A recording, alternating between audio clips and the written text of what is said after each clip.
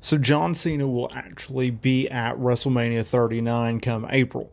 There was a lot of doubt whether or not he was going to make it, but it looks like WWE will be getting their wish to have the former WWE champion at WrestleMania 39 come April. Now, look, WWE is bringing in Cena for the December 30th edition of SmackDown, where he'll team with Kevin Owens against Roman Reigns and Sami Zayn in a tag team match.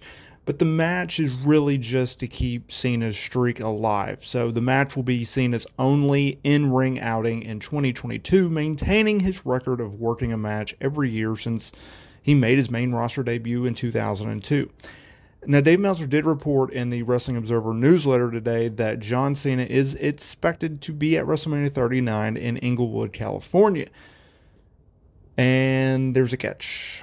So Meltzer wrote, the belief is that Cena will be working WrestleMania, but what we were told is that he will be working on his schedule to make sure that it works out.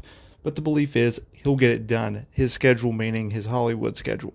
The report added that Cena will be unavailable to WWE through most of February and March due to filming a movie outside of the United States, which is it sucks. It really does. Now, look, it's unclear who he's going to be wrestling at WrestleMania 39, but under Vince McMahon, they had plans to do Cena versus Austin Theory. A lot of people thought they were going to do that at SummerSlam last year. That didn't happen. With Triple H being in charge of creative, who knows what's going to happen. So you're going to get John Cena at WrestleMania 39. You're just not going to get him on television in the build-up.